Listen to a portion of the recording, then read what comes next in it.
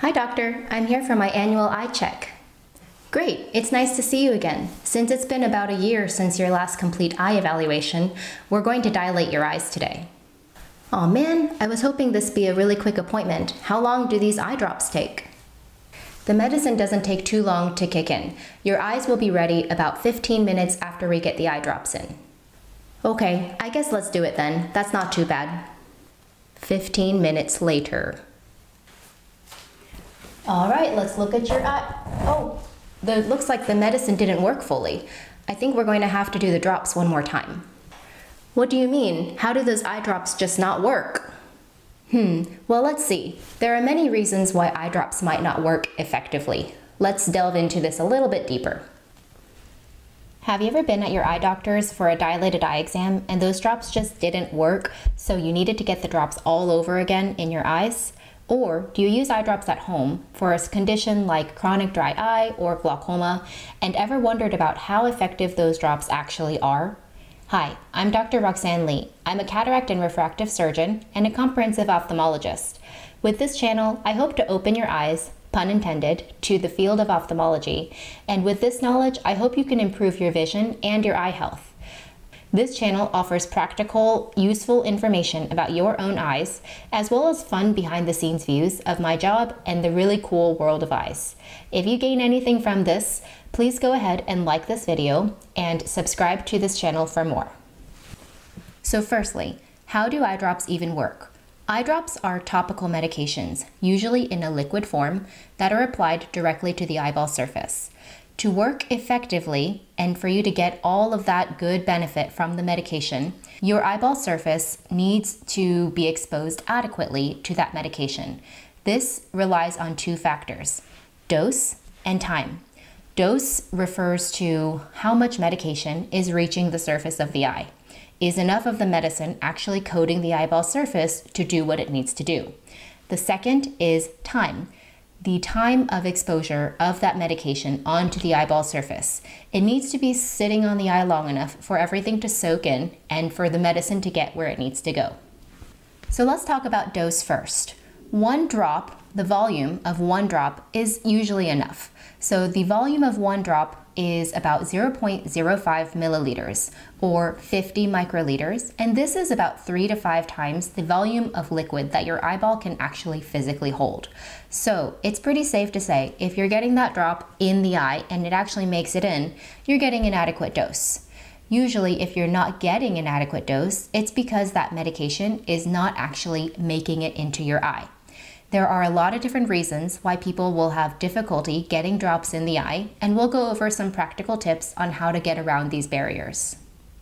Mobility and coordination issues can make it difficult for people to aim and get that drop in the eye, but simple tools like an eye drop guide can help a lot with that. These can be found online and are an easy way for people to take some of the guesswork out of the aim that's required to get that little drop into the eyeball.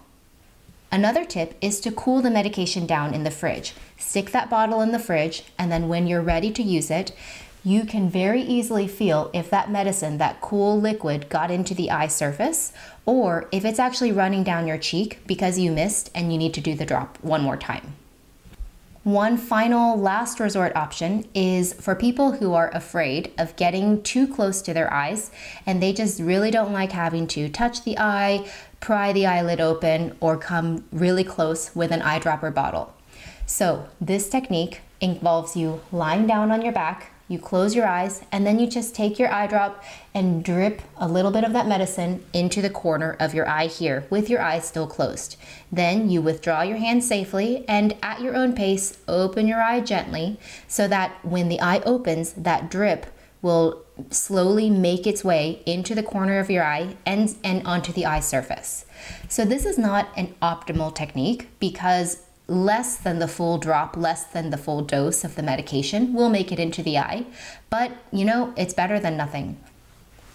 Now let's consider the second factor involved in eye drop effectiveness: time of contact on the eyeball surface. The most common culprit by far of eye drops just not working as they should is that they're not staying on the eye surface long enough. You could be doing everything perfectly, getting your eye drops on schedule, putting the eye drop in the eye, aiming perfectly, only to mess everything up by removing it too quickly from the eye surface by doing one of these three very common mistakes. The first mistake is the most common one by far. Are you using a tissue after you put your eye drop in? So we know that the volume of the liquid involved in one drop is more than the volume that the eye can physically hold.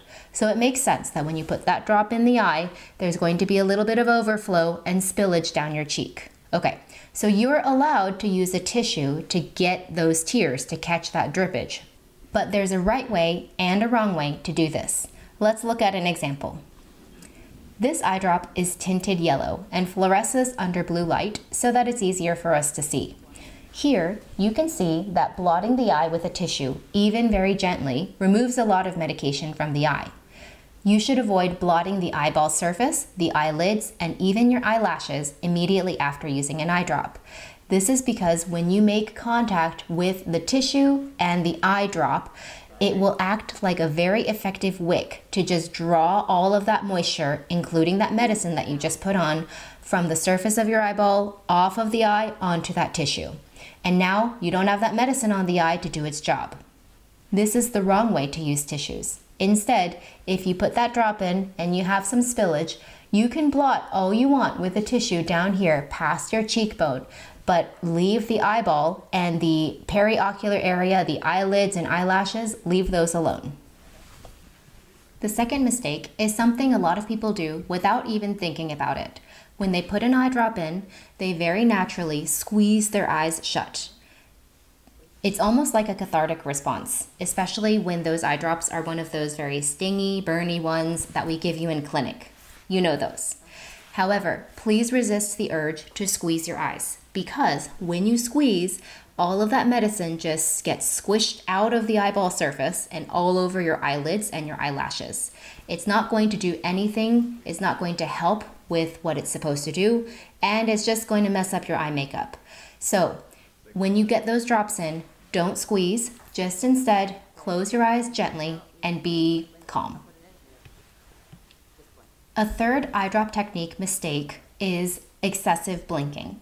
So this one is a little counterintuitive, and even I used to do this back before I learned more about eye anatomy, when I used to use eye drops myself.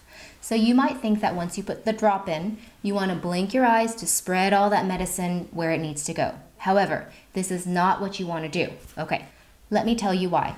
When you blink, the muscles that are responsible for closing and opening your eyelids actually surround a pump mechanism that functions to drain the tears from your eyeball surface down into your nose. So this is why when you cry, you get a runny nose.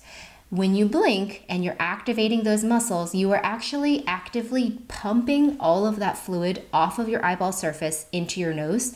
So you're draining it more quickly away from the eye, which is where it needs to be to do its work. So now that we've talked about all the things you should not do when you put the eye drops in, let's talk about what you do. So when you put the drop in, just keep it simple. Close your eyes gently, no squeezing, no blinking, no tissues, no rubbing, and just sit there and pretend like you're taking a 10-second nap and just let your eye marinate in that medication. All right, so to wrap up, we've talked about several common mistakes people make when putting eye drops in that can really impair the effectiveness of those medications that you're using. We've also talked about several ways you can improve your eye drop technique. Easy, at-home, practical ways. First, don't use tissues right after using your eye drops. So I would wait at least like 10 to 20 seconds before you go at your eye with a tissue. Second, try not to squeeze your eyes shut. Even if that drop is a little uncomfortable, resist the urge to squeeze.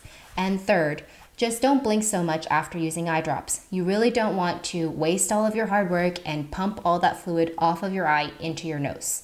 Instead, go ahead, put that drop in, aim well, and then sit back, relax, close your eyes for about 10 to 20 seconds. Just be zen and be there.